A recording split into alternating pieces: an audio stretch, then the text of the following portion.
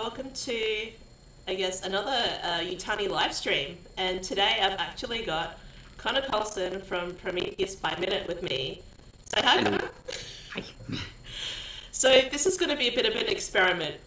We do not know how the technology is going to react in regards to the stream, so I apologize if there is any lag or something like that. But we're gonna try this out and see if it works. If it doesn't, it doesn't. That's okay. I'm sure Connor would love to do this again. All right. So, as you know, I did not mute. I had Twitch in the background. Oh, okay. I've got a list of characters here in front of me. So for people who are following at home, especially if you've got the alien scripts from AVP Galaxy, you may notice that you've got some pages missing. All right, Connor, would you like to take over and explain what you experienced in this? Yeah, so weirdly, this script isn't that easy to get your hands on. Most of the other ones are, but so I originally read this whole thing in one sitting. It was on the dailyscript.com, so it was just one continuous HTML document. So not being a PDF, there's no page numbers, so I asked you, oh, do you have a PDF so I just know where we're reading from and to?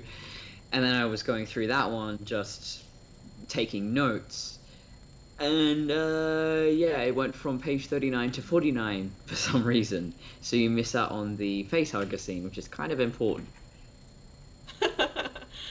Oh wow, so yeah, it kind of yeah, this is an entire section which I should have noticed, because I know for a fact that sorry, I had some settings had to change. I know for a fact that there were some pieces where we've got the art of the facehugger on top of the character, kind of looks like a mini trilobite, and I didn't notice it missing. But I've seen it online, so I don't know why it didn't register all the times that I've read the script when I had it printed out. It kind of flows fairly okay. It's almost like they just cut a whole scene out, so it's not like you're jumping in mid-sentence or anything. But we've got the script online. I've saved it, so what I can do is I can publish it to the blog right now, or we can paste a copy of the link to the script. But they may not know where we're up to. So let me just update the blog.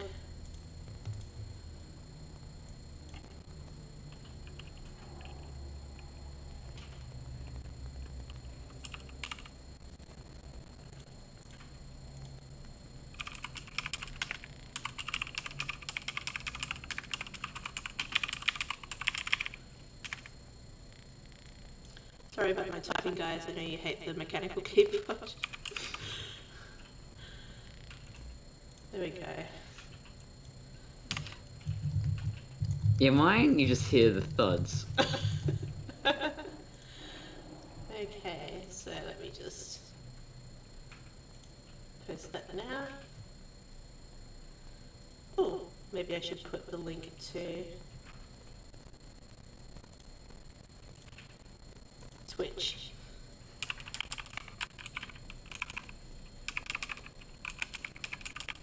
See how organized I am?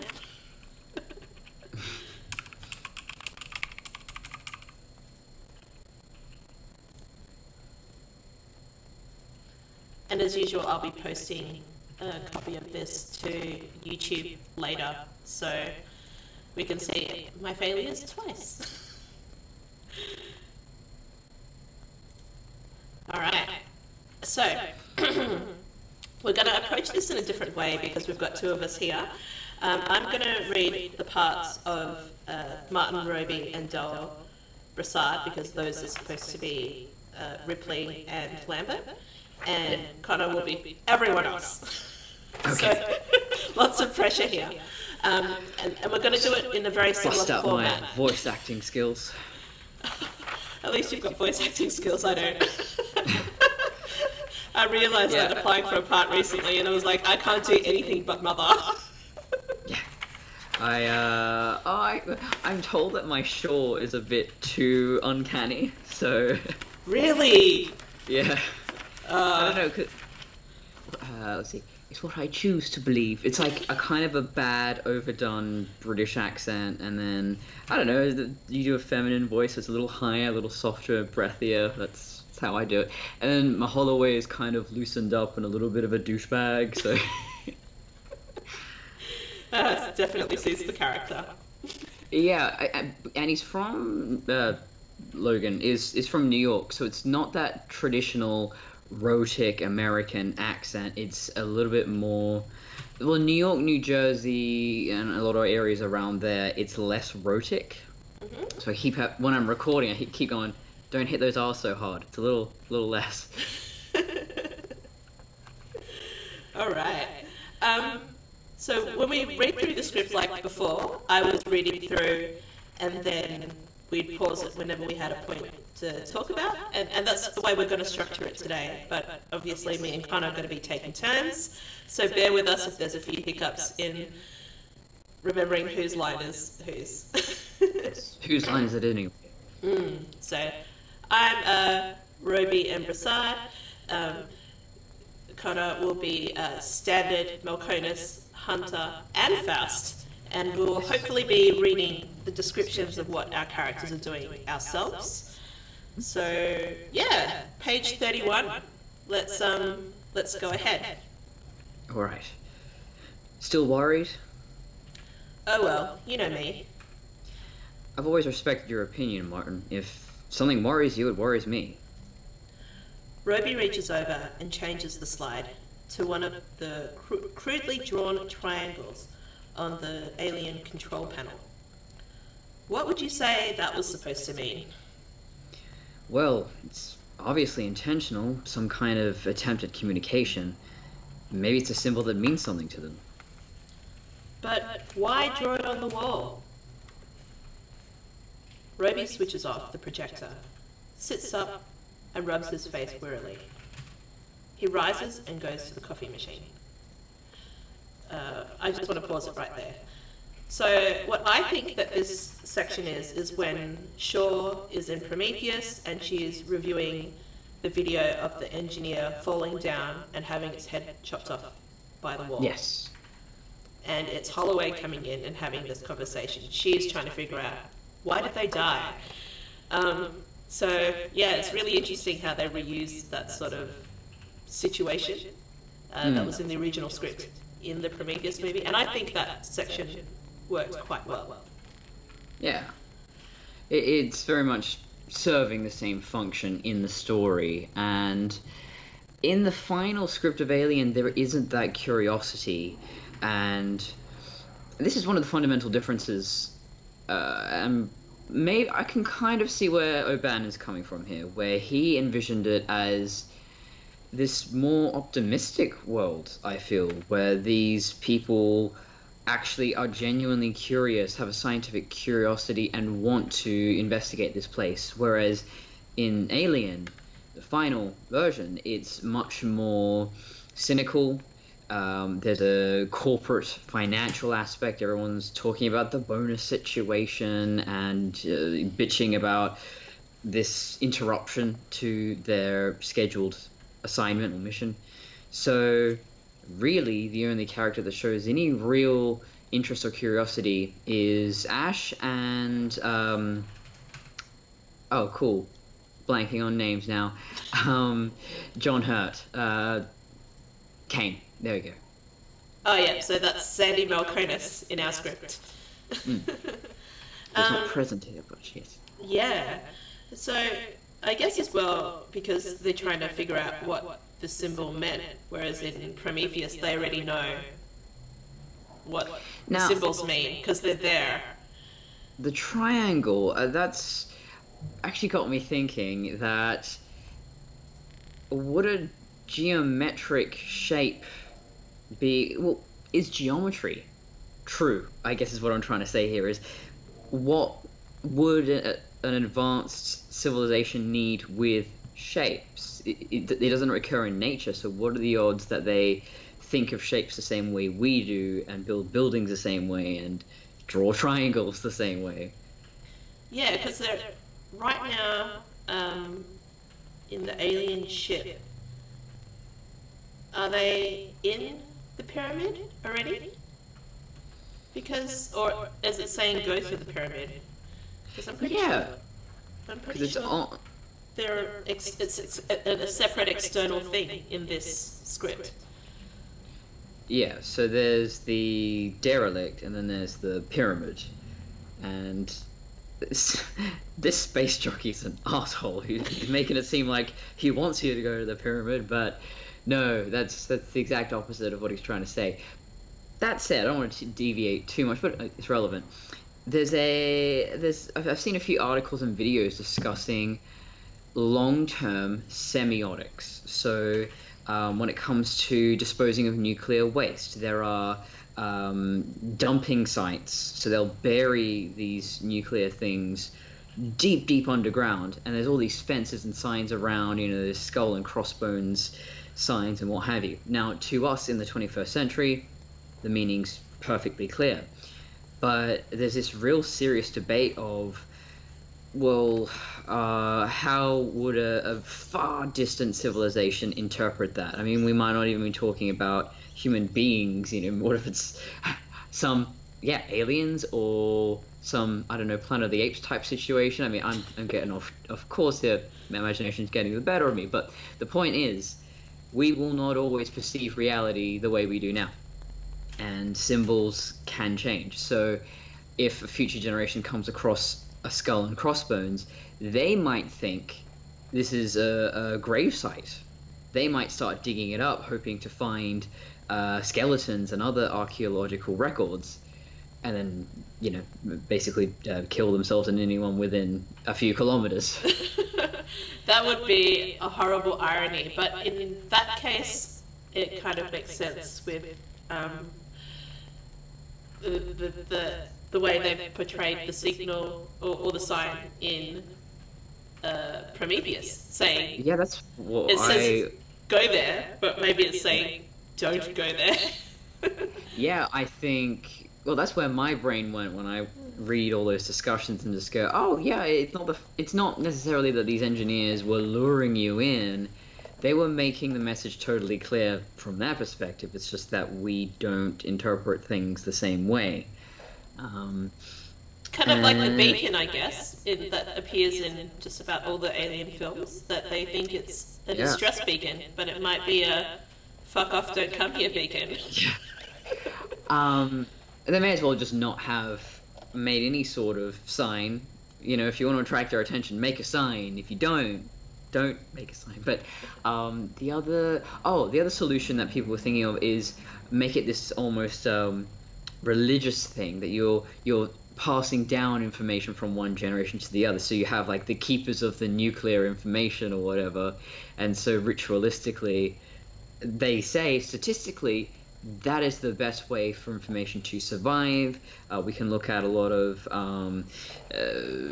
like Aboriginal tribes, Australian Aborigines or Native Americans, that they have a really good and really long memory, which we can confirm thanks to like natural disasters and stuff. Like they might have a Dreamtime story about a flood through a cave. Oh look, there's that flood, and there's that cave, and it was flooded at somewhere around this time that they're saying it was. So, yeah, in this case, this particular space jockey, I suppose we should call him, he's doing his best. He didn't really have a lot to work with here. Yeah. Poor guy. Anyway, let's get back to it. Get back on track. This is what I do for Prometheus by Minute. Just talk about the historical and scientific stuff and not actually focus on the movie itself. It's fun, though. I enjoy it. It's pretty good. Okay. So, this is Roby doing these things. He rises and goes to the coffee machine, picking a hair out of the coffee pot. This ship is full of cat hair. Tell you what, Martin, as soon as the engine's fixed, beep, the communicator interrupts standard. He leans across and presses a button. This is Chaz. Brassard, over, filtered. Chaz, this is Del. Can you come topside for a minute? What's up?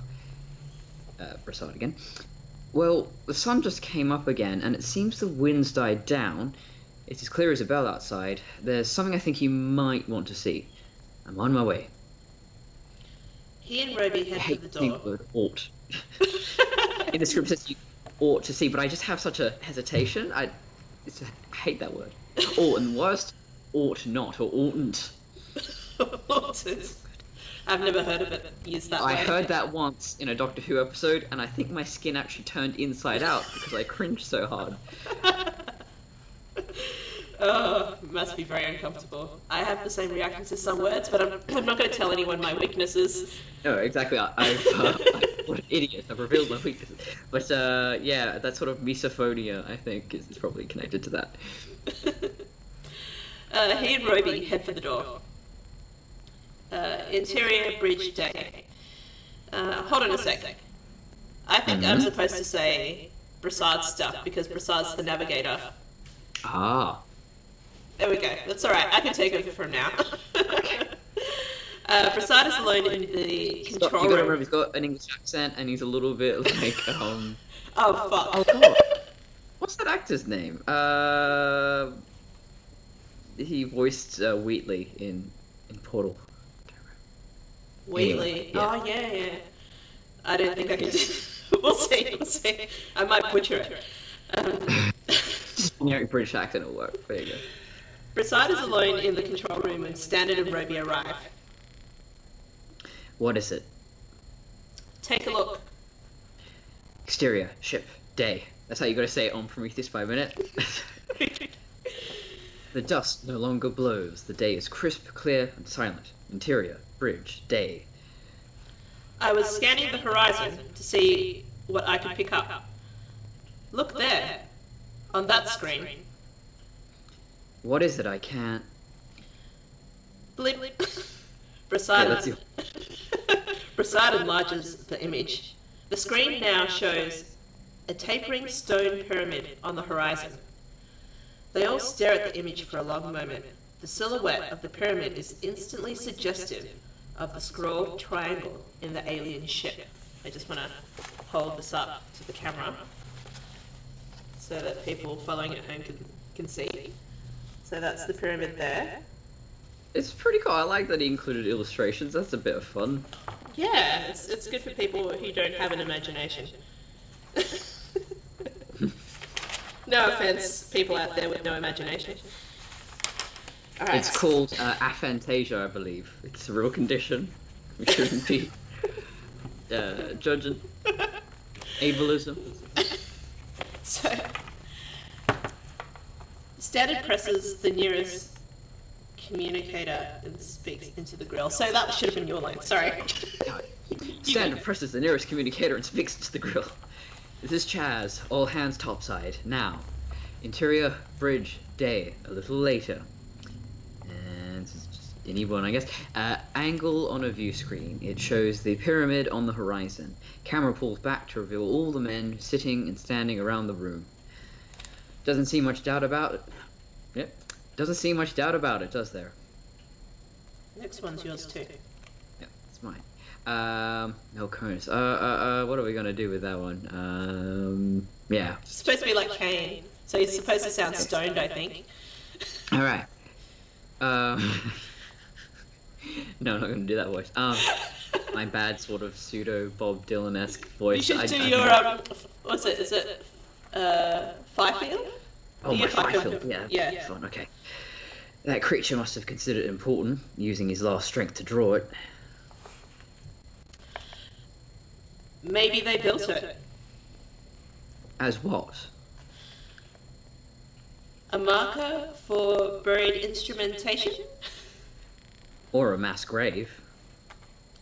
Let's pause that right there. So, we've passed this point in Prometheus by minute as well, when he's like, this looks like a Holocaust painting. Yes. So, Yeah, this is basically it. This is it! This is the part where they mention it. It is quite fun to go, well, there's all these elements here, but the characters and how it all plays out is different, but the essential pieces are still there, and I'm fascinated by the evolution of a story. As someone who aspires to write fiction, I've never really finished anything yet, but I'm working on it. Yeah, just seeing how you start with an idea, and then you end with this totally different concept. That's quite fascinating to me. Yeah, it's really cool that they've brought it back in not so many words. Okay, let's continue. I'm Prasad, so I'm next. Yes. Maybe the rest of the crew is in there. Some kind of suspended animation, waiting to be rescued. I like that, because that, I mean, it's basically what happens with the engineers in the Prometheus. Yeah! Is that there is one waiting to be rescued. It's also one of those lines that, even if it doesn't culminate anything, it gets the audience's imagination going, and they think, "Oh, are we going to see some more aliens? What's going to happen?" You've got this. You've put a plate up in the air. It's like, oh, you know, but this could culminate in something. Maybe not. But especially when you're watching a movie for the first time, you've got the wheels turning. You're thinking, there's this bit of information, there's that, and so you can sort of solve the mystery. So I try not to get too off tangent here, but yeah, when watching a movie, I just try and just switch my brain off and not try and think ahead. And then if I do, that means the movie's pretty bad because I'm thinking ahead of it. I make it a game, trying to guess what happens next, and I was pleasantly surprised to not be able to guess anything in Prometheus, despite having known about the script. Yeah, both Alien prequels did not see those endings coming. The essential details are the same. Structure, like every single, especially the Ridley Scott Alien movies, follow a similar premise, but no, I was very shocked and surprised. Alright, next part is you, by the way. Oh yes, because it wasn't necessarily built by them. On the screen. Oh yeah. I was like, do I do that? Because it's not about it. On the screens, a puff of dust blows in front of the pyramid. Roby says, "Here comes the dust again." Exterior, ship, day. With a shriek, the dust storm returns, completely obscuring the Snark, which is the worst name for a ship. For people who haven't been following the other live streams, the Snark is the Nostromo, and that was the original name for the ship. Dan O'Bannon's really shit at names. Chaz Standard, captain of the Snark. Well... Okay. God, did he have any kids? What did he name his kids? I don't think he had any. Good. They probably would have ended up with horrendous names. You think celebrity names are bad now? He would have just been like, I'm sure Diane would have stopped him. Yeah, and Foam Board is the name of my son. Anyway, yes, interior, bridge, day. Standard. Well, does anyone else agree with Martin that we should not explore it? Everyone looks around the room, but no one volunteers. Then the sooner we get moving, the better. Exterior, planetoid, day. Long shot of the stone pyramid, dust blowing in front of it. It is a crumbling, ancient edifice made of eroded grey stones, windowless tapering toward the top. Standard, Broussard, and Melkonis, wearing the protective suits, approach the pyramid. As they draw near, it becomes clear that the pyramid is roughly 50 feet tall. Standard. We can't make out any details or features yet, but it's definitely too regular for natural formation. Interior, bridge, day. Roby and Hunter are present. They are listening to Standard's voice on the radio. Don't know why that's capitalized, but there we go. Standard continued over the radio. There is one thing I can say for sure, though. Buzz. The Standard's voice is drowned out by static. Roby says, "Now what's wrong?" Hunter. I've completely lost their signal. Roby says, "Can you get them back?" I'm trying.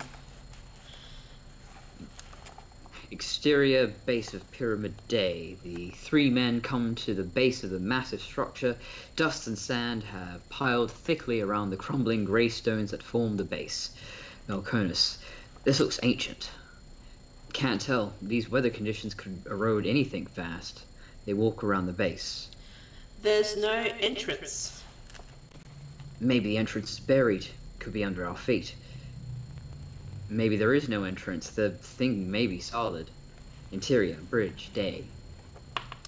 Roby says, well, there ought to be... Sorry. I saw your eyes go really wide just then. Oh, I was rubbing my eye out. I've got trying to subtly get an eyelash out there. There we go. Alright. There ought to be some way we can get through to them. The intercom beeps. Faust's voice is heard. Your turn. I'm trying to remember. No, Faust was very British. Okay. Sorry to interrupt, but I'm gonna charge up the engines for a minute, okay? Roby says, yeah, okay, go ahead. A loud, powerful throbbing begins, drowning out all other sounds. The engines are tested. A light on Roby's panel is flashing. We can see that it is the computer alert. Irritably, Roby throws the switch. Yes! I'll do the voice of the computer. That's what you're made for. Yeah, I know. Now I have to think of the computer voice. Do you want to play a game? I have temporary... I'm sorry. That's a little bit like the original series Star Trek robot voice. A little bit. Yeah. I have temporary sequence on the monitor. Hold it. I can't hear a damn thing. He puts an earphone to his ear and switches the computer's voice over.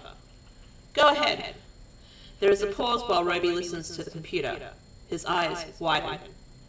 You mean you've translated it?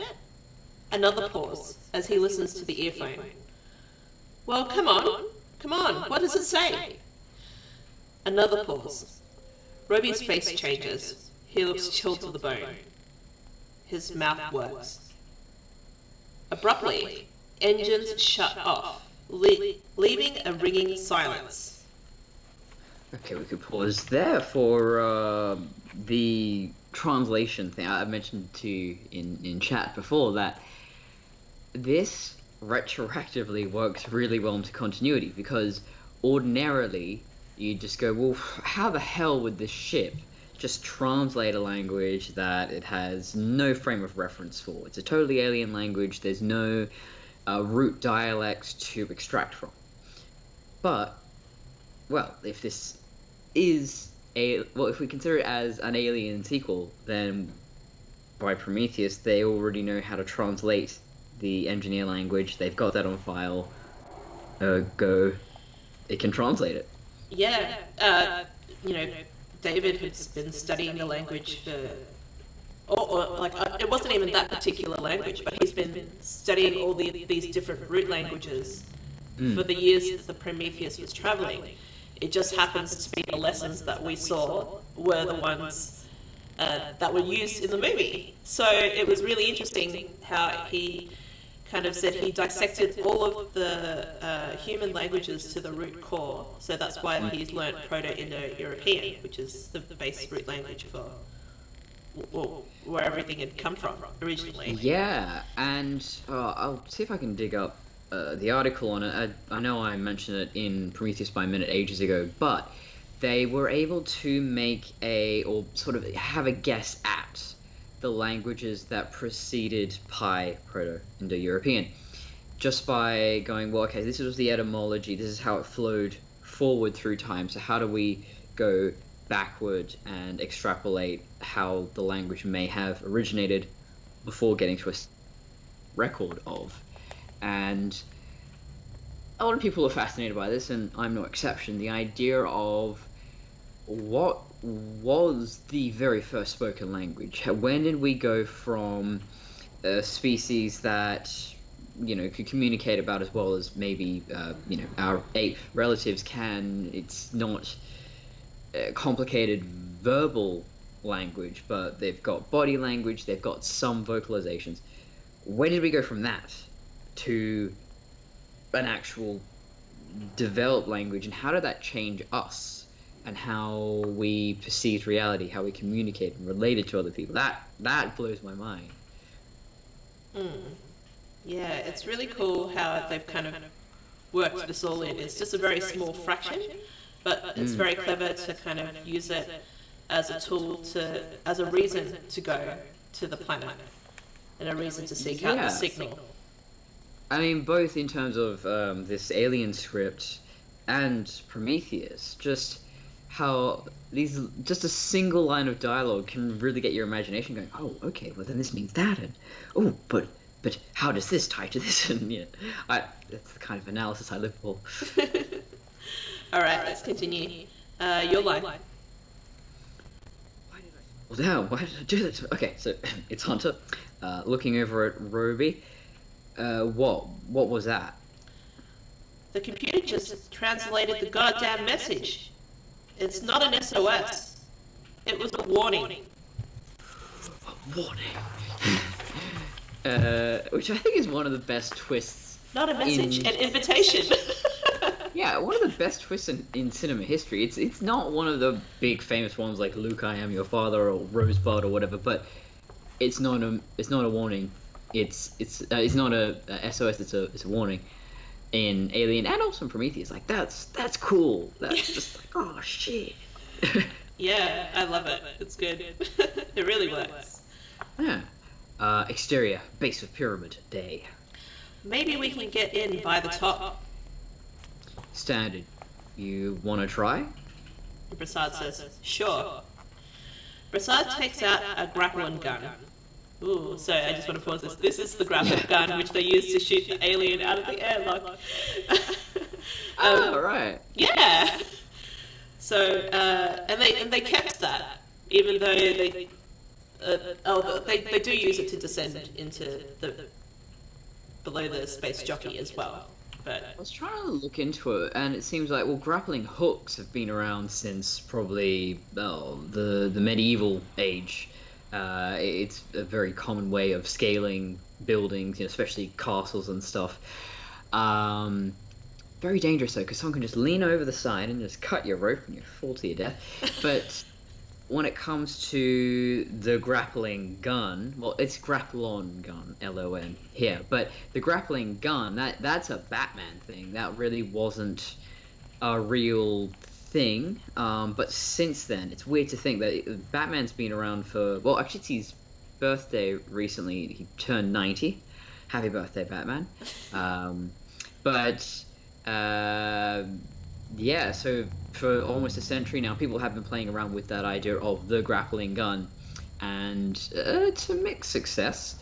It really does not work the same way it does in comic books, but the concept is just become so ubiquitous in science fiction and fantasy and action and those sorts of things that it's almost like an EMP or a phaser or a laser gun.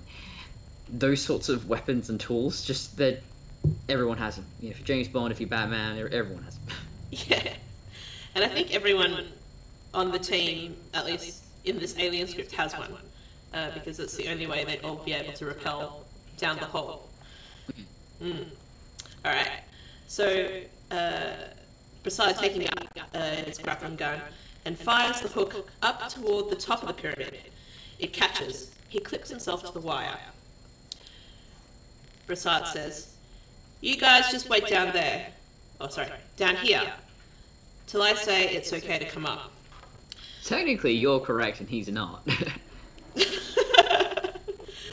Prasad turns on the climbing device and begins to walk up the side of the pyramid. Ominous angles. Showing Prasad climbing the pyramid, the dust blowing, the wind shrieking. Exterior. Top of pyramid, day. The peak of the pyramid is in extreme disrepair. Prasad arrives at the top and clings to the jagged, crumbling stones. Prasad says, "There's a hole at the top." Exterior. Exterior. Oh, you go. You go. It's your turn. Exterior, base of pyramid, day. Standard. Can we come up? Prasad over the filtered comms. No, it's too small. Only enough room for one person. I mean, y'all could get in one at a time. Oh yeah, I can also do a southern accent. I'll keep that in my back pocket in case there's another character I need to voice. I find that interesting that there is a hole at the top, because with real pyramids, they say that they probably originally had gold at the very top. There was sort of a little cap. Well, the capstone. Quite a large one. But it looks like a little capstone of gold if you're standing down on the ground. And yeah, most people, most of them were just stolen. People would climb up there and just steal that gold. So yeah, I like that idea of maybe there was something on top of this and someone's taken it. And it's also interesting this design of the pyramid, obviously, that we see in this script is not like the one that we see in Prometheus. Prometheus, very different. They use the concepts from it originated from Dune, and then it got adapted to Alien, and it was a very breast-shaped looking structure. It's chunky, so I like to make it look like a breast shape. So let's just think of the woman's breast when you are climbing in it. Yeah. And it makes sense that there's a hole at the top there. True. Oh yes, standard says, can you see anything in the hole? Sorry. Immature. Exterior. Top of pyramid. Day. Prasad leans over and looks into the hole. He only sees blackness. Freeing one arm, he unclips his data stick from his belt, switches on the flashlight function, and shines it down into the hole.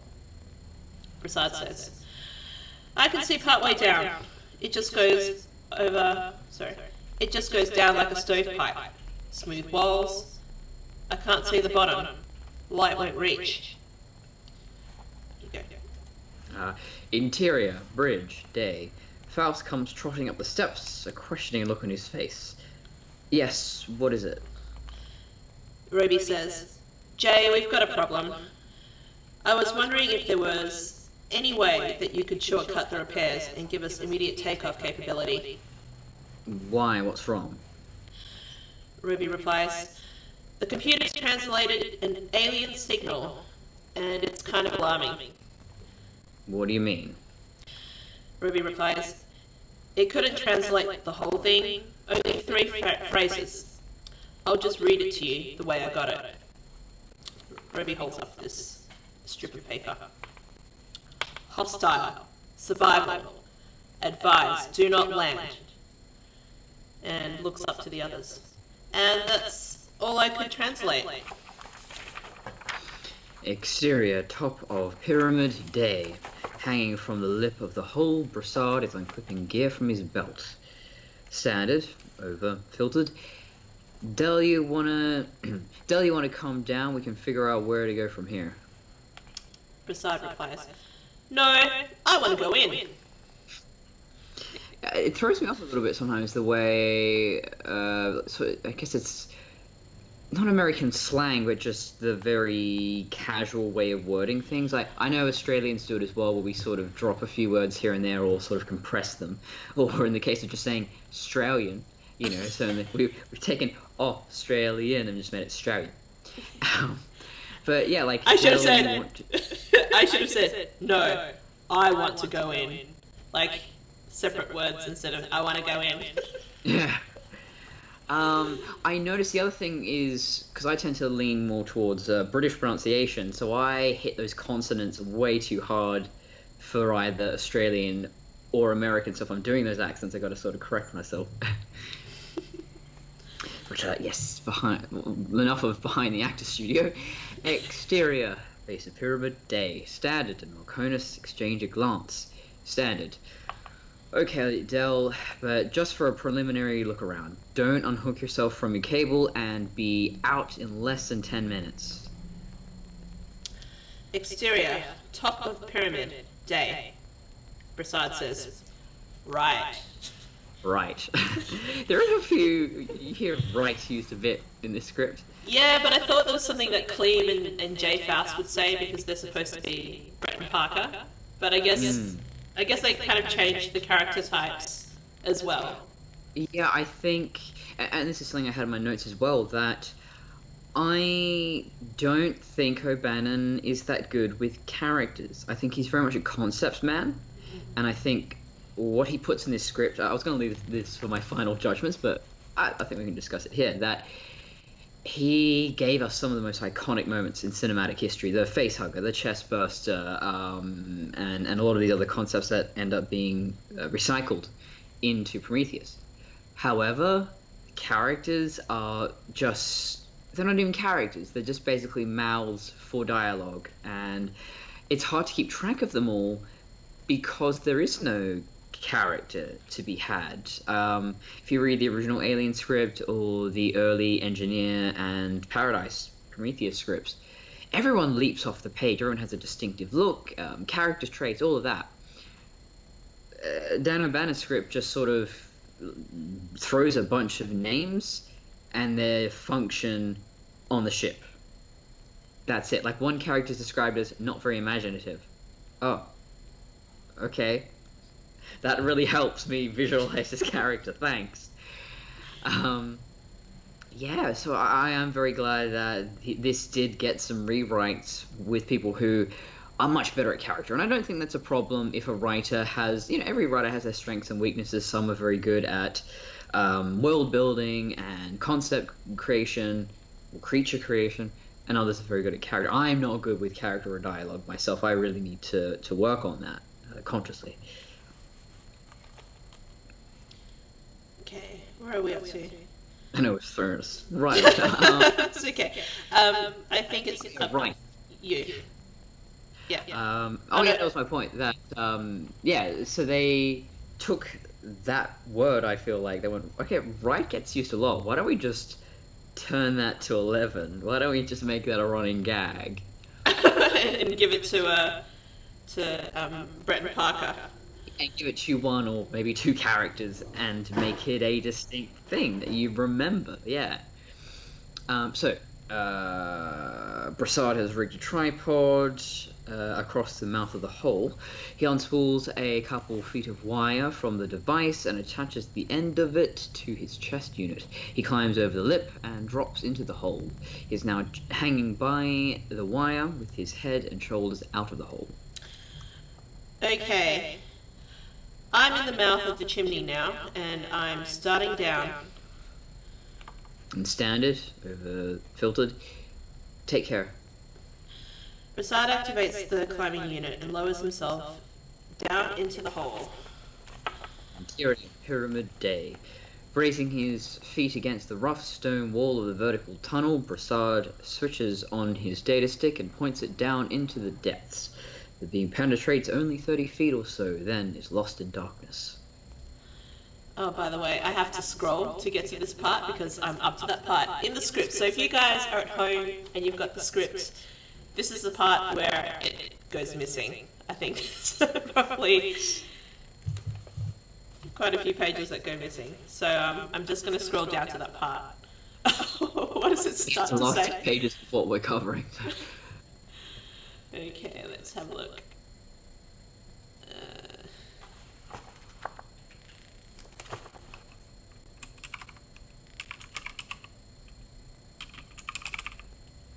Alright.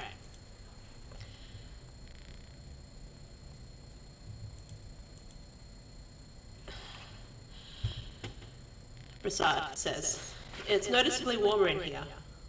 Warm air rising from below." Which is in Alien as well. I'm wondering if that's a way of incubating the eggs, preserving them or whatever. Yeah, maybe. He starts down, paying out the line, and moving down in short hops, pushing off each time with his feet. Paying, is it like this? Feeding, yeah. Yeah. He stops to catch his breath. His breathing rasps loudly in his helmet. A little sunlight filters down from above. Looking up, he can see the mouth of the hole, a glowing spot of light. Standard's voice comes over his earphones. Are you okay in there? Yeah, I'm okay. I haven't hit bottom yet. Definitely a column of warm air rising. It keeps the shaft clear of dust. What was that, Del? I lost you. Do you read me? Brassard replies, yeah, but this is hard work. Can't talk now. He kicks off and continues down. I feel like there's a part missing there. Like there should have been a bit more dialogue. But anyway. Yeah, like a bit more of hello. Yeah, no, it's fine, but I can't talk now. Yeah. I feel like that may be one of those things that when adapted and performed, it comes off a bit more natural, whereas, yeah, if you're just reading for script. I don't know how people honestly read scripts and then come away and go, yes, I do want to perform in this one. This one looks like a good one. It's very hard to imagine most scripts coming to life. Yeah, it's just, and scripts go through a lot of development too, so even after the actor takes the script, like for example in The Predator, they hired all those actors and the emissaries, and then they never got used. They even shot the scenes, so... Yeah, and that's why some people go, oh man, whoever such and such's manager is, or agent is, oh, they should fire him. It's like, well, when you read a script, you're promised one thing, and then the film can end up being something totally different. Yeah. Definitely. Just look what happened to Solo. Like, I don't blame anyone in Solo. Like, that on paper seemed like a great idea. It's going to be this fun, comedic take. And they decided to go in a different direction at the last minute. Great.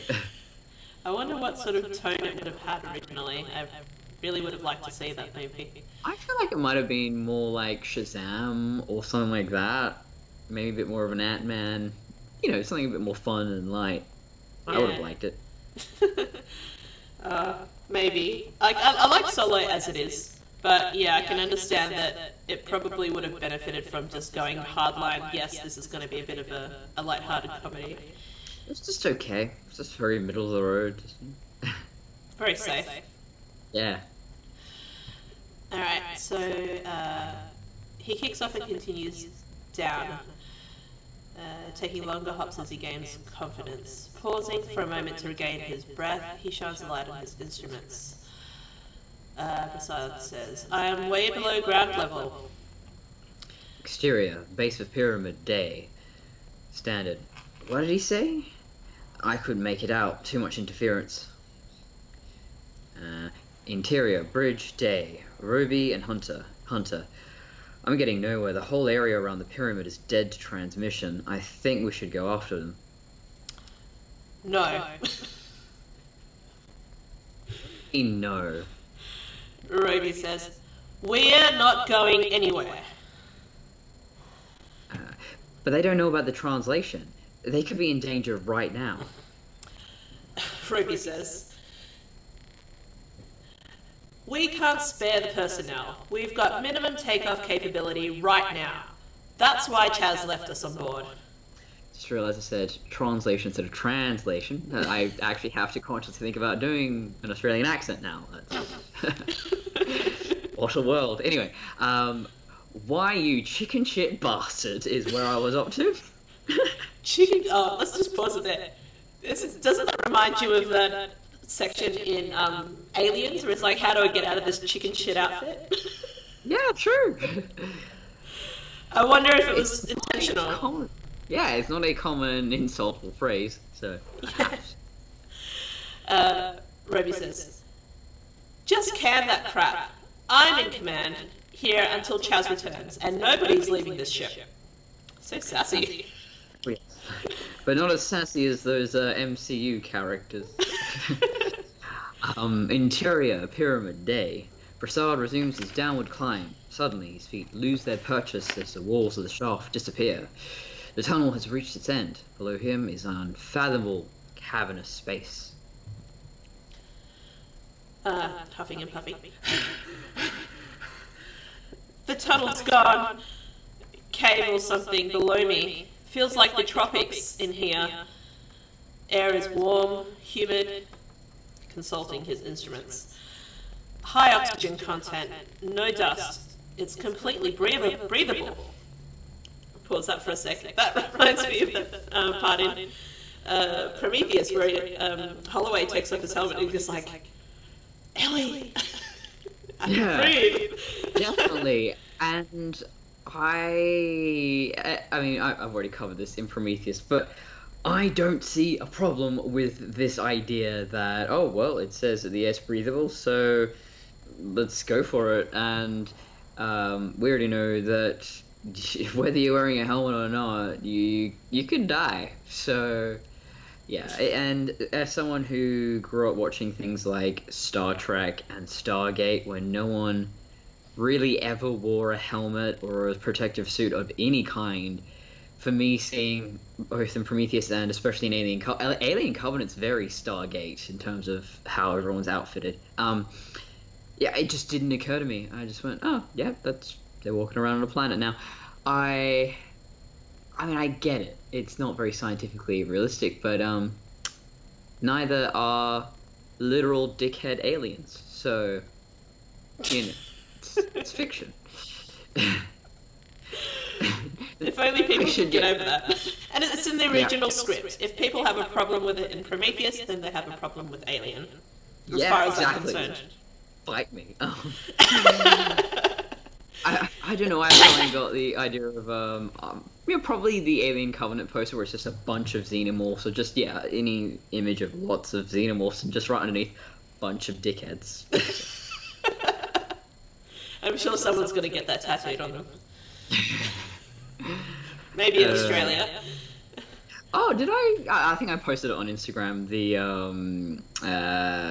Giga painting a friend of mine found on the side of the road from Giga Museum, which it's pretty rad. And it's got an elongated head. It's not like a penis head, but yeah, it's quite elongated. That's pretty cool. I'll have to check it out. Yeah, I don't know if I can switch my camera around. Where can I see my camera? In Skype, please. Open Skype. Skype, please help. There we go. Or I've got to unplug that and that and turn around. Or can we go up to the wall? I can't even see my screen anymore. Oh, there we go. It doesn't. Come on, work with me. Yeah, I can see it. Oh wow.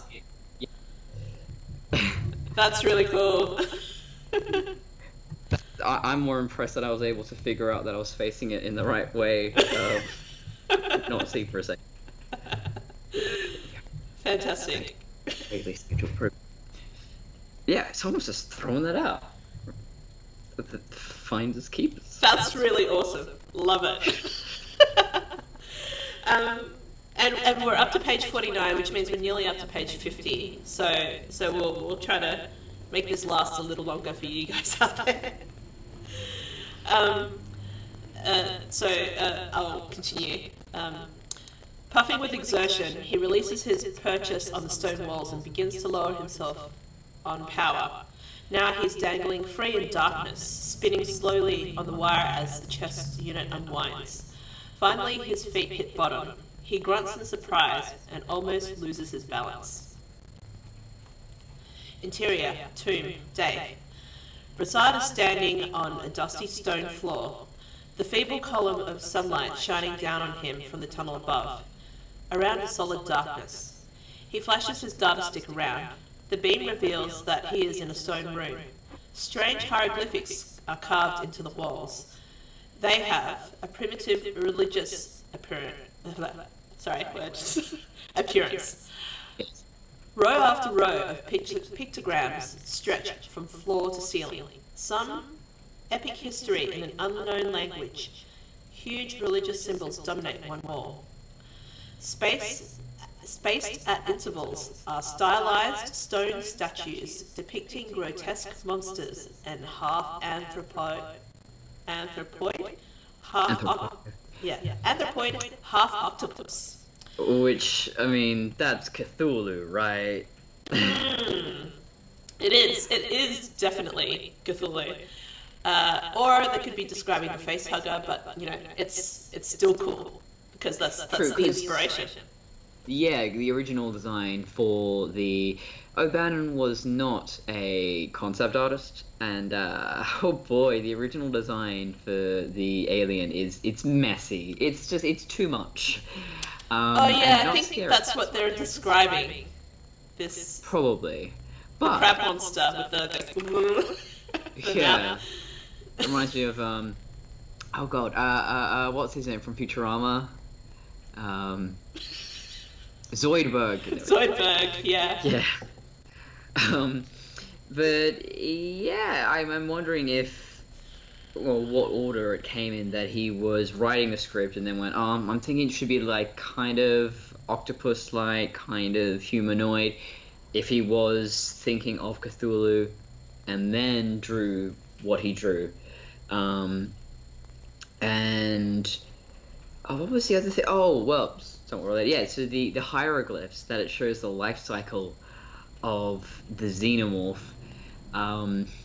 It's not quite the same in Prometheus, but you have the ampule room, the head room, and there is an image of a xenomorph, which is almost this instructional thing of this will create this.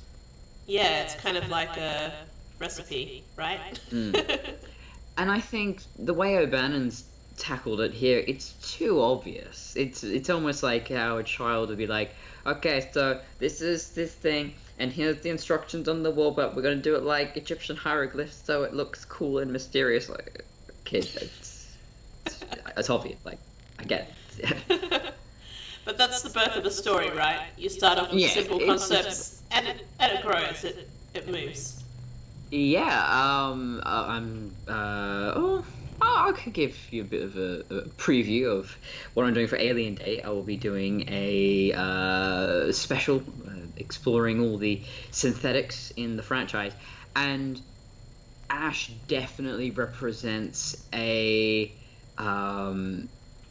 step towards sophistication from a very straightforward plot. As we continue to explore this script, you will see that it's very straightforward. It's a bunch of people encounter an alien, they fight it, the end. Whereas the inclusion of Ash makes it more complicated and sophisticated, and so yeah, again, this is why I love to explore early iterations of a story. Definitely. Alright, so we're up to the part Brissard says, it's unbelievable. It's like some kind of tomb, some primitive religion. Hey, is anybody there? Do you read me? Standard. Annoyed, Brissard yanks off his breathing goggles and leaves them hanging around his neck. He takes a deep breath of the wet air. Breathing goggles. Goggles, breathing. It's the just like the fighter pilots have the sort of like face mask. Yeah. It's just a weird way to put it. Exterior, base of pyramid, late afternoon. Standard and Malkonis are standing around nervously. Standard. If we don't hear from him soon, I think we better go in after him. Malkonis, sun will be down in a minute. That's another thing in Prometheus. They have to deal with the constant storms and the sun rising and the sun setting really quickly. Yeah, it seems like, well, we're not sure about how big the planet is in Prometheus, but definitely there is like the lack of light during the dust storm, so maybe that's what they use to simulate the small planet in this script, because the planet in this alien script is only 100 kilometers in diameter, which is quite small. So everything's every 2 or 4 hours. It has day and night. They would be floating. There would be no gravity. I think it's Namek is the name of the planet in Dragon Ball Z, and I think it's tidally locked. So there's no nighttime. It's constantly day. And I'd love to see that more in fiction, where you've got a planet that it comes up tangentially in like Star Wars and Star Trek and stuff, but you never really see it visually, that we're on a planet it's always daytime, it's always nighttime, or they're on the somewhere in the middle. So if you look that way, it's daytime. If you look that way, it's nighttime. That would be cool. I hope they do kind of come up with it soon. But I guess sometimes in service of the story, it needs to become nighttime to become scary, or it needs to become daytime to. Well, I've been playing around with this idea of, you often hear, the scary music. If you hear it, you generally associate it with darkness, nighttime, and all that sort of stuff. But I think it would absolutely be possible to make a horror story in a very bright location. So I've got this setting. I've got a few different concepts. I don't know if they'll all come together or there'll be different stories, but the idea of this abandoned city, it's just in this infinite white desert. The city is white to, repel the heat, and it's just empty, and you've got these characters wandering through, and you're trying to figure out what happened. And I love the idea of those visuals, very bright, to the point that it's almost painful. And then you've got, very creepy, ominous music. I think the marriage of the two would be quite cool. And no one does this stuff. Come on, we've got weird planets out there, people. Use these ideas. Especially with where they're headed for Aragai 6. I've had a guess of where it would be, and the sun is going to be pretty bright if the planet is close to it. So they get there and, oh shit, it rains diamonds, we're all dead now. But God, we're so sparkly. Maybe that's where the vampires come from. Alright. Annoy, okay, Prasad answers breathing goggles, exterior base pyramid late afternoon. Standard and Melkonis are standing around nervously. Your turn. No, we did that. And then, yeah, Interior, so we're up to, yes. Interior tomb, late afternoon. Face. Midnight, it's never too soon. Boogeyman. Face bare, Prasad approaches the center of the room, which is dominated by a large, broad pedestal.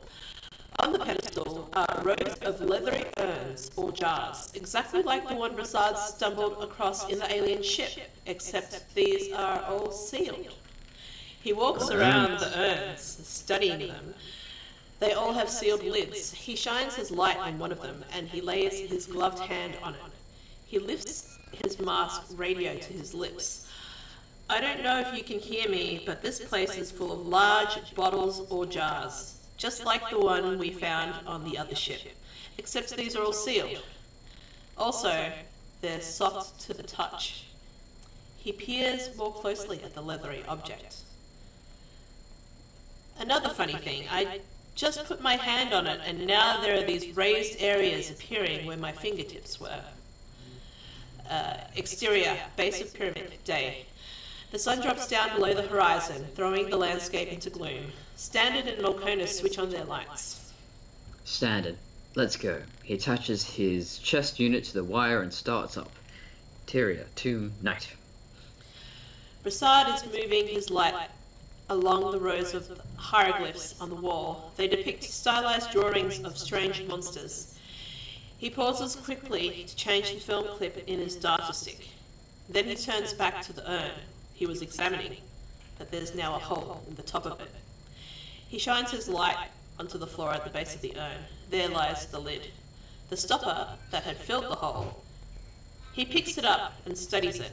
It appears more organic than artificial. The inside of the surface is spongy and irregular. Then he turns the light to the now open urn. He bends over the mouth of the urn, shining the light in, and with shocking violence, a small octopus-like thing leaps out and attaches itself to his face, wrapping its tentacles around his head. With a muffled scream, he launches himself backward, tearing at the thing with his hands. So, I don't have a printed picture of this, but at this point, he's been attacked by something that looks like a cross between a starfish and an octopus on his face. Yeah, it looks like Starro in the DC Comics. It's like well, there's the big starfish, and then there's the smaller ones that get attached to your face with an eyeball on it. That's basically what it is. And I think the facehugger had eyes or one eye in the novelization, if I recall correctly. Yeah. That's right.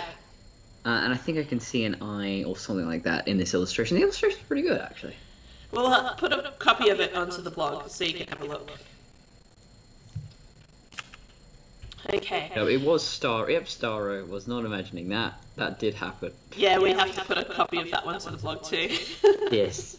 And it controls your mind.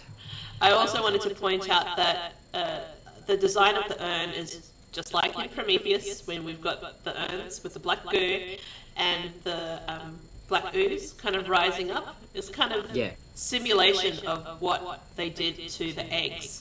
They actually held them upside down so that the liquid would drip upwards. Sorry, downwards. So when they reversed the film, it was upwards, and they have the hand of Cain reaching out.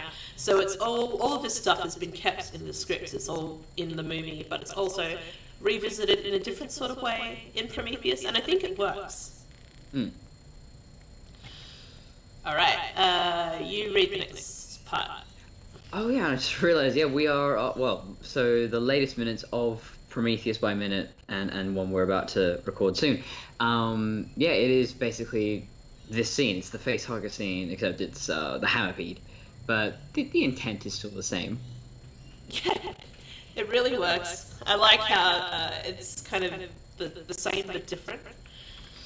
Yeah, I was thinking about that the other day, and I came to the realization that, well, that's real life. You know, you could talk to, let's say, particular mothers. You want to know the experience of, you know, having babies, raising them, all of that. Now, you could talk to a dozen different mothers, and they'll tell you their own unique stories, and there's going to be unique aspects, but some of those major beats are going to be the same, because every path we go on in life, whether it's parenthood or a certain career, there's a certain structure that journey is going to follow. And so that's why I'm a little more relaxed with tropes and familiar structures, because it's like, well, yeah, if you're gonna go on exploring in space, what do you think's gonna happen? There's a certain system here. And it's a trope that works, because obviously there's been a lot of TV shows and stuff that have done homages to this, or done something very similar to the likes of it. Even in modern films, they can't really get away from this sort of concept because it's been done here. I think the other thing is that culture evolves slowly, and if you try and jump ahead too far, you risk alienating people. So one example that comes to mind that I've been looking into recently is that, so human beings have always been seeing weird shit in the sky, you know, burning, something burning or falling, or lights hovering and moving in very unnatural ways, you know, those sorts of things. Most people, up until about the 1950s, were claiming to see angels. Some of them would say it's just a meteorite or whatever, meteor. But after the 1950s, there's this sharp twist, and then suddenly everyone's like, it's UFOs, it's aliens, it's UFOs, it's all that sort of stuff. And it's never really changed since then. But then that could change again. It's all based on our pre-existing concepts, and movies especially do this. They are building upon our pre-existing concepts and even stereotypes and archetypes. So yeah, I'm not expecting, I have talked about this a little bit, that if there is a third Alien movie, I'm not expecting it to be something completely different. There's got to be familiar structure. There just has to be. There's no way around that. I like those sorts of things, though. It's kind of like when you go into a film and you're watching it and you're just waiting for one of the characters to say the title of the movie, because it always happens. Yeah. I think there are definitely, especially with the Alien prequels, there are things that definitely subvert expectations, and that they do things that were not expected, but we also do need some familiar ground to build from. For sure. Alright, let's continue. I think it's you. It's me. Exterior, top of Pyramid, night. The dust The dust blows and howls as Standard and Malkonis arrive at the top, lights bobbing in the darkness. Standard, puffing with exertion. Here's his line. We can haul him out of there if we have to. Malkonis. It'll yank him right off his feet if he's not expecting it. The line could get tangled in something. Standard. But what can we do? He's out of the radio contact. Malkonis. Maybe we should just wait a few more minutes? Standard hesitates, clinging to the lip of the hole. Standard, making up his mind. No. I told him to be out in 10 minutes. It's been much longer. Let's get him out of there.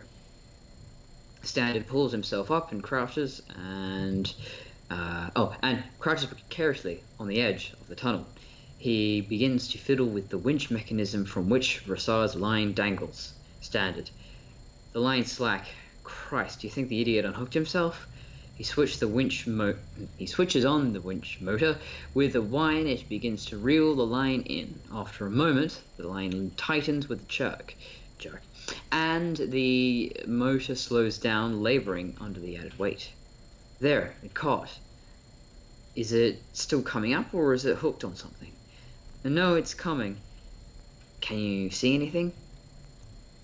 Standard shines his light down into the hole. No, I can't see far enough. The line's moving, though. For a moment, the two men hang to the narrow top of the pyramid to save their strength, while the line reels in and the wind howls. Then Standard shines his light back down in. I can see him. Here he comes. The winch begins to labor heavily. Get ready to grab him. Brassard appears at the top of the pit, dangling limply from the wire. Standard reaches out for him, then recoils sharply. Look out! There's something on his face! Malkonis attempts to come to his aid. What is it? Don't touch him, watch it! In their panic and confusion, the men teeter momentarily, finally regain their balance. They shine their light on Brassard. He appears completely unconscious, and the octopus thing is wrapped around his face, motionless. Oh God, no. Help me out, I'm going to try and get it off. With his gloved hands, Standard grasps the tentacle mess and tries to pull it from Brassard's head. It won't come, it's stuck. What is it? The hell should I know? Come on, give me a hand, let's get him out of here. There. Take him on top. No, actually I don't have to take him on top because it's not recorded. Woo! Yeah. The two men grapple with Brassard's limp body, lifting him from the hole. Interior, bridge. Now, is that the end of that? Or because I'm scrolling through the... I'll continue. There's still more. Roby and Hunter are sitting moodily, silent. There's a long moment while nothing is said. Then... I've got them. They're back on my screens. Roby leaps to his feet. How many? 3 blips. They're coming this way. Roby grabs the microphone. Into the mic. Hey guys, can you hear me? Yeah, we hear you. We're coming back. Thank Christ, we thought we lost you. Listen, there's been a new development. Can't hold now. Brassard's injured. We'll need some help getting him into the ship. Let's pause there.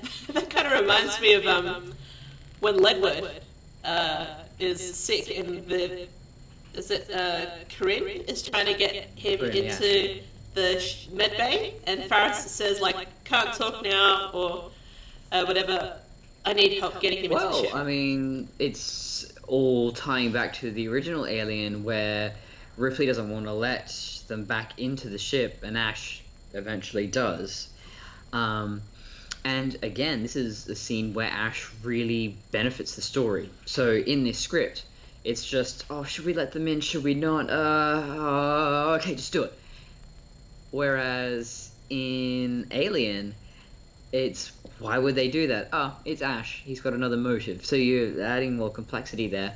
That complexity obviously isn't needed in Alien Covenant, where they do... It's actually closer to what we're seeing here, where it's a ploy for empathy, where it's like, oh, he's injured, you gotta help him, he's our crewmate, don't you care? And manage to not follow the quarantine protocols at all, but at the same time follow them, but not effectively. Yeah. Sort of, but not really. Yeah. Roby collapses into the chair, suddenly limp with apprehension. He's feared something like this all along, and now it has begun to happen. Roby to himself. Oh no. Your turn. Jay, this is Cleve. Meet me at the main airlock. Hunter dashes from the room. Roby remains where he is, seated at his console. He is stunned and his mind is racing. The camera moves in on his face. Interior, corridor, outside airlock, night. Hunter comes racing down the steps and hurries up to the inner lock door. He presses the wall intercom. Martin, I'm by the inner lock door. I'll wait here for you to let them in. Interior, bridge, night. Roby sits in strangely quiet. Right. Interior, corridor, outside airlock, night. Faust comes running up, covered with grime. What the hell's going on? Don't you know, Broussard's got hurt somehow. Hurt? How? He just said somehow. He didn't... Don't know. Maybe we'll be real lucky and he'll just have broken his neck. I knew we shouldn't have come down here. Interior, bridge, night. Roby is seated alone in the room, studying the transmission from Standard and Melkonis. Standard. Martin, are you in there?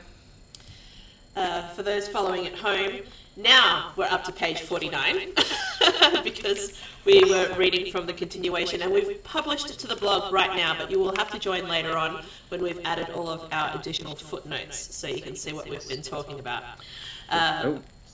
So, page 49 for those following at home. Roby says, "Here, Chaz." We're coming up now. Open the outer door lock. Chaz, what happened to Broussard? It's some kind of organism. It's attached itself to him. Let us in. Roby does not reply. You hear me, Martin? Open the outer door. This kind of reminds me of 2001: A Space Odyssey. I'm sorry, Dave. I'm afraid I can't do that. Exactly. My howl just sounds like David, I think. It does. You'll have to work on it. Should, yes.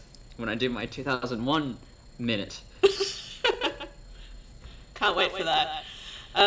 So Roby replies, "Chaz, if it's an organism and we let it in, the ship will be infected." Chaz, no, hang on. Standard. Oh yeah, but yeah, no. I clicked over and I clicked back again, and just read what was wrong. I killed the tension. Sorry. Standard. Oh, filter. We can't leave him out here. Open the door. Or is that the next one? No, that's the right one. That's right. I scrolled. Roby replies in an urgent tone, "Chaz, listen to me. We've broken every rule of quarantine. If we bring that organism on board, we won't have a single layer of defense left." Martin, this is an order. Open the door. Hating it, Roby leans forward. Roby leans forward and throws the switch. So there's that lack of tension there, because it's like, oh, okay, whatever. Yeah, it's just like, oh, I guess so.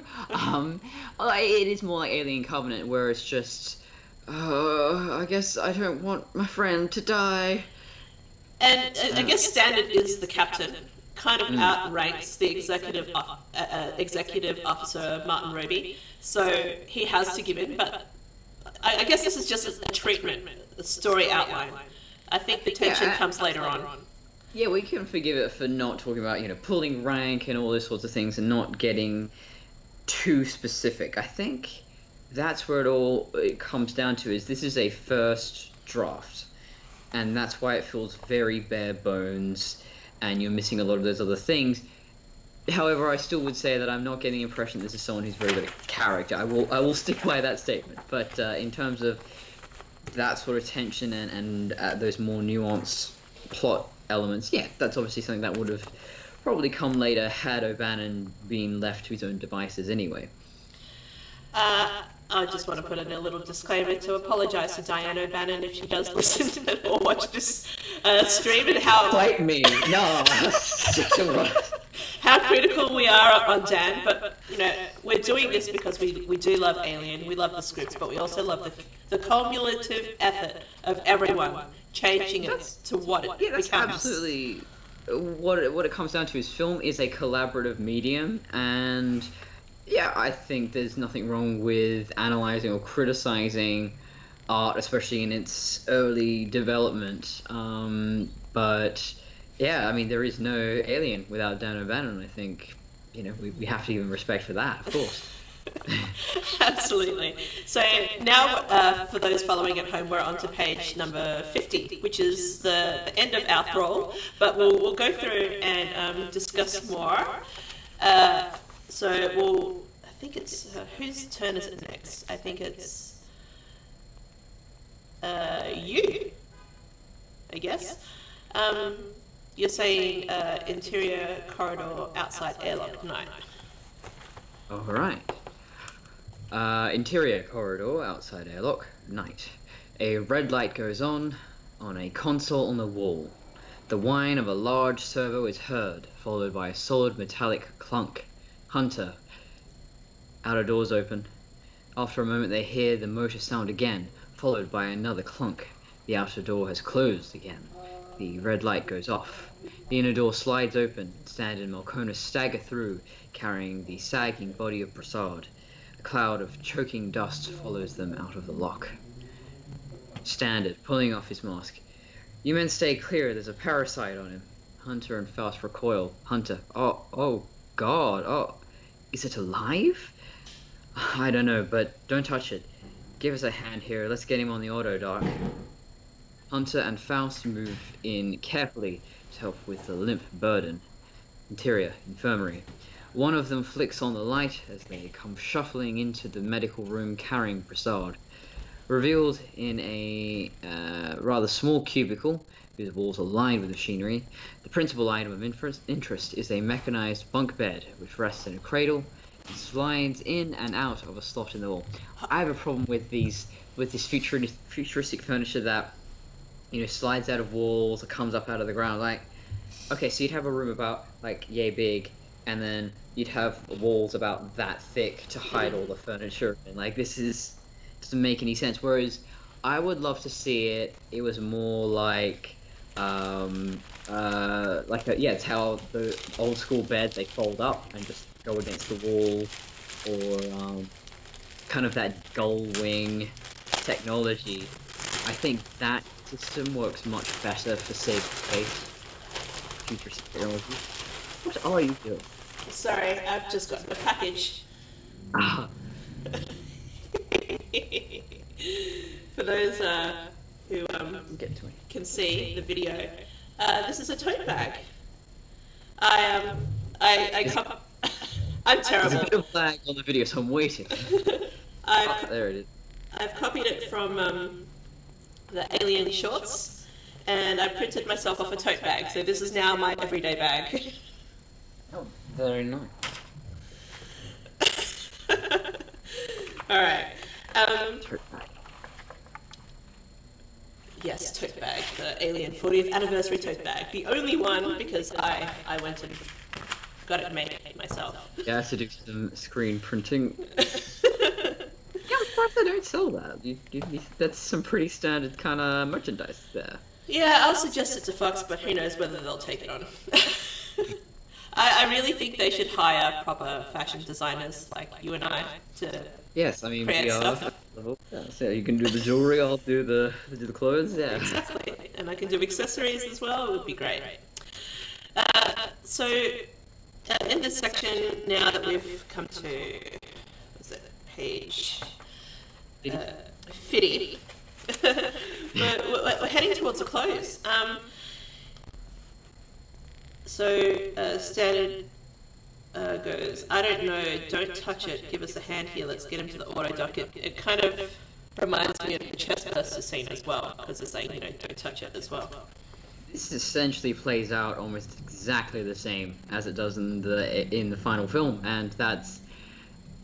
I always find it more interesting to see what stays rather than what changes, because I think when they change things, you go, oh yeah, I can kind of see why they would have done that, but when it stays, you go, oh, yeah, clearly this idea was just so fully formed and clear from the outset that they didn't want to mess with it. I think that it kind of this script, you know how like Walter Hill and David Giler tried to say no, we wrote the script. They added Ash, they changed the names, but essentially the story is exactly the same. So I can understand why Dan O'Bannon got super pissed off when they kind of tried to steal credit for his homework, basically. Yeah. That is not cool. But yeah, I'd say that Walter, David and Walter, they added all the writers, not the androids, by the way, people. Yes, I'd say they added those the finer details that are very important to a story. So what we're getting from this script is the most fundamental elements of this story. You know, that it's space truckers find a signal, go to this planet, find a space jockey, find a face hugger, deal with that, chest burster scene, and there's a few other iconic moments after that they're defeating the xenomorph. And then what Walter and David added was the characterization and the plot twists and all that sort of corporate world building things. They're sort of making it seem bigger than it is, and giving the world a bit more history. And there's obviously like the change between the pyramid and the alien ship. They had to condense it all down into the one because they couldn't afford for it to be two separate things anymore. But we still don't know absolutely that there is what do you call it? What do we call it? Well, we don't know that where they find the eggs is separate from the ship. We are making that assumption that it's the same thing, but when you look at the size of the ship and then you look at the cabin, I feel like where the eggs are a separate thing. If you get what I mean. Yeah.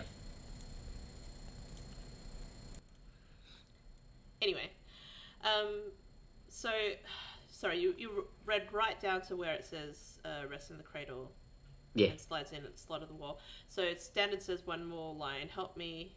Come on. Yeah. Let's get him up here. And we'll stop there because I think we've gone on for like close to 2 hours now. Oh my god. Good lord. And I think I finally fixed the echo in my... apparently I've had an echo on my microphone. So I had to pick between my webcam or my microphone. So it might have been doing a double feed. I apologise, people. This is what happens when I mess around with my settings. So yeah, that's where we leave it. So what do you think about what we've covered so far in relation to Prometheus by Minute, in relation to Alien? What do you think of the story? I think it's really great to see.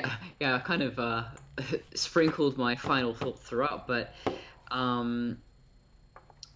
yeah, it really is great to see these ideas develop and see where it originated. I think it gives the final products more significance, and especially as a Prometheus fan, it's a lot of fun to explore this script and go, oh, okay, so they've recycled a lot of these ideas that did O'Bannon live to see? I don't know when he died. I think it was the 90s. He died fairly young, I think. Yeah, I don't think he got to see Prometheus. I just missed 2009. Yeah. Oh, that's a shame, because I would have loved to know what he thought of that. I mean, probably, I think, kind of like Alan Moore, had seen his stories get misused so many times, he probably was jaded by that point. But yeah, I think he might have appreciated that his ideas weren't lost forever, and they did find a home somewhere, even if it took 30 years. Yeah, and I also think that Ridley is trying to pay homage to everyone who contributed to Alien. Yeah, I mean, he was the one who brought Giga back in because Giga was part of the project, then was fired or just let go, and then Ridley went, "No, we need Giga. This lives and dies on Giga's designs." Mm, exactly.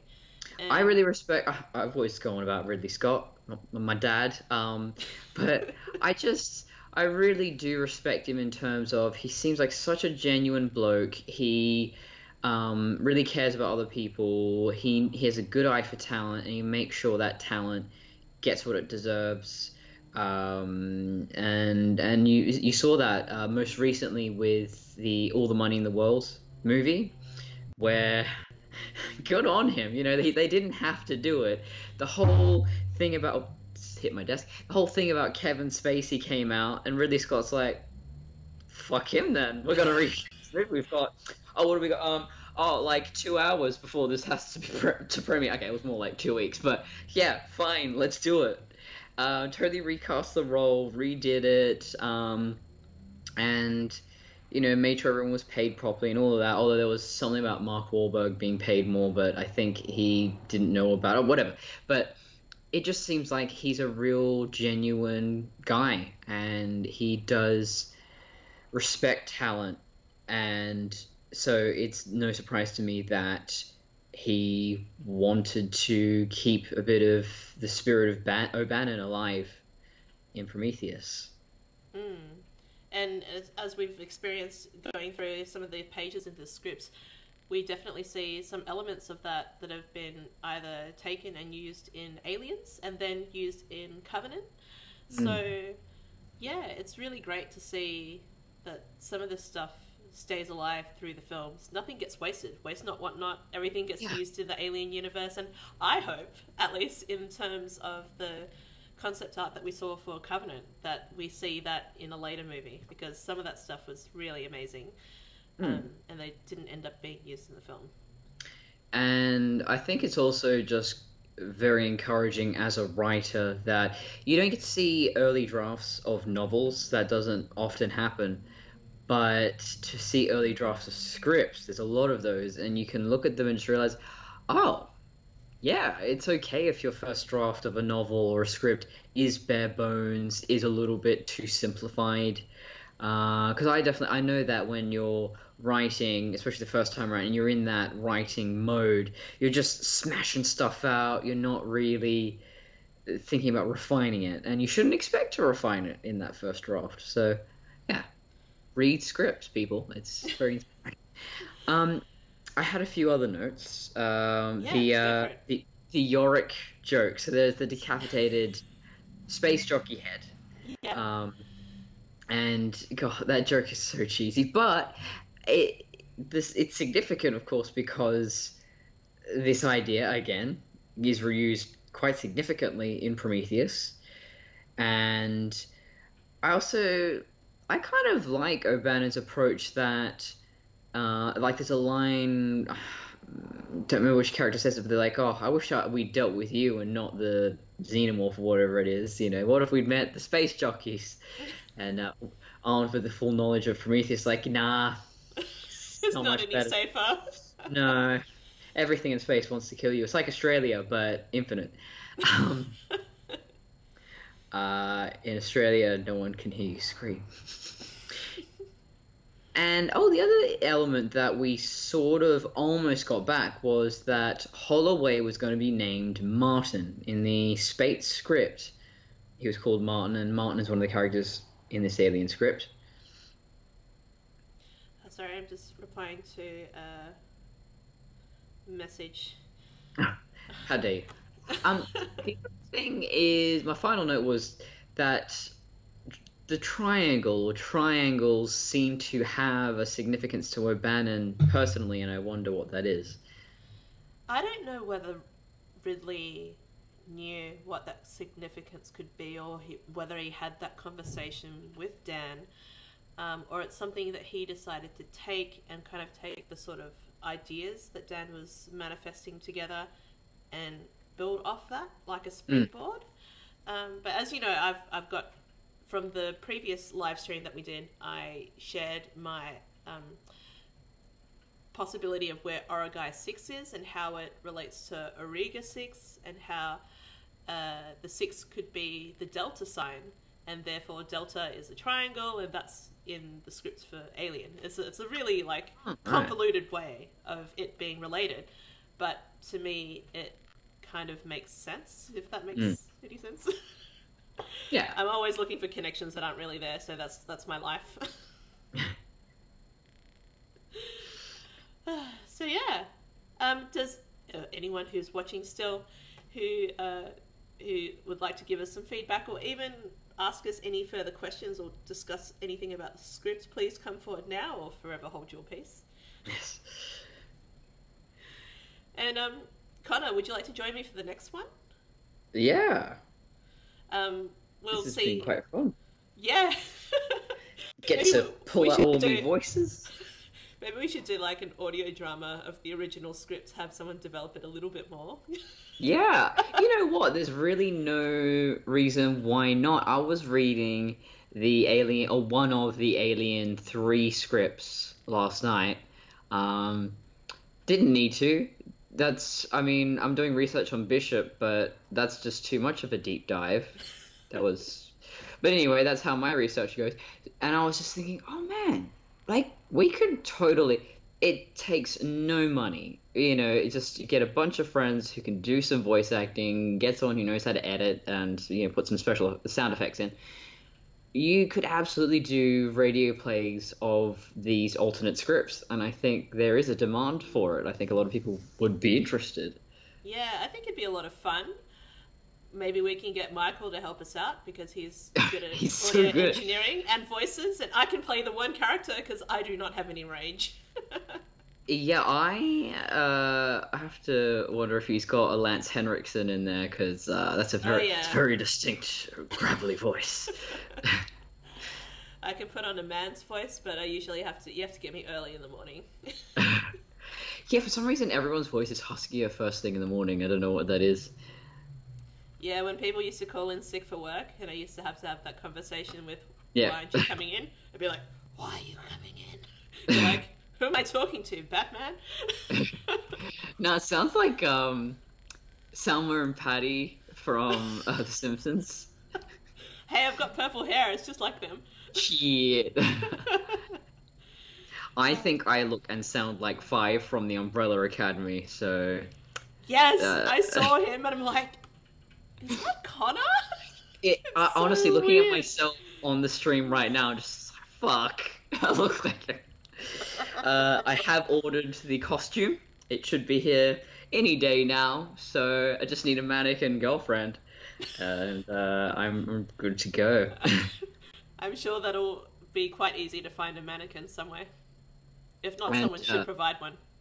Yeah, when I'm cosplaying as I've realized, like, the facial expression for 5 just this sort of I'm done. I'm just why do I have to be here? Why am I talking to you people? Yeah, it's definitely the look with the forced smile, like the Yeah, that sort of forced fake smile thing. Yeah.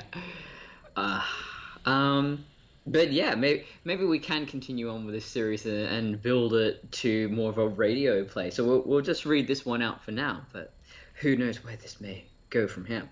Yeah, it's really cool, lots of fun, and I'm enjoying this deep dive and having a look at the series again. Like, I've printed out all of the Alien scripts because I'm a geek, and that's my nighttime reading. And then during every other time, I'm reading a comic or a book, or listening to podcasts. So listening to, at the moment, I'm listening to AVP Galaxy from the beginning, and oh boy, their first podcast reminds me of my first podcast. But I'm so glad those guys are still doing it. It's really amazing how far everyone's come since then. Yeah, I had been podcasting sort of here and there for about 10 years. Holy crap. Yes, before I did Prometheus by Minute, I had been on a few other different podcasts with Fruitless Pursuit Network, which is still going. I don't do much on there, but I am supposed to be on their Dungeons and Drongos podcast soon. Dungeons and Drongos. So it's great. It's so funny. It's D&D set in a fantasy Australia. And they'll like there's the pie mines, and they fight Mrs. Mac, and you got to stone the flaming crow. So there's flaming crows, but the only way to fight them is with stones, and all these real esoteric Australian references. It's great, but they got to come up with a character for that soon. So that's hosted by Luke Milton, who will be on Prometheus by Minute soon. We'll be talking about the horrendous alien abortion scene in Prometheus. That's going to be fun. So he's got like 5 minutes of just screaming terror. But oh yes, my original point was, yeah, so I'd been doing podcasts on and off for 10 years, and I'd been doing a show before that, which was horrendous. I'm not even going to mention it. I hope the website doesn't exist. No, I was a child. I sound awful. I'm talking too fast and too high and just. But that was great, though, that I had this sort of sandbox, a playground to make all those mistakes. So by the time I did something like Prometheus by Minute all by myself, I wasn't just like, how does microphone work? How does the... It's like, nah, okay, this is the microphone I need. I'm going to have a pop filter. I'm going to have these headphones. These are the levels I need, da-da-da. So... I mean, I still listen back to the first few episodes of Prometheus and go, it's a bit quiet, or my my reading out loud, my my reading out loud skills have definitely improved. I used to be a bit too monotone, but now I've learned tone and cadence. Oh, that's really good. Like, I'm still learning. I'm still stuffing up a lot of this things, including mixing the sound and everything else. So, don't look at me. Yeah, my best piece of advice is just read ahead. You might notice when I was reading that script, I paused for a bit too long, because I'm actually trying to read it and really try and figure out how that should sound. It's really hard to do just voice acting on its own. It's very much an underrated skill. I think screen or stage acting is much easier, because if you're doing a scene where, oh god, this guy's got a face hugger on his face and what do we do? You can get your body moving and you're realistically breathing and reacting how you would in that situation. Whereas if you're just sitting here in a chair, you've got to like try and make yourself breathe hard and all of that. Yeah, that's true. It's all in the training, but we'll save that for the next episode. I'll practice that. I think that about covers it. Yes, it does. Do you want to do your sign off? This is Coulson signing off. You can find me on traviandesigns.com, TRAVIAN, or Prometheus by Minute on Facebook. Oh, and Connor Coulson Prime on Instagram. Awesome. And this is Mother of Studio Yutani signing off.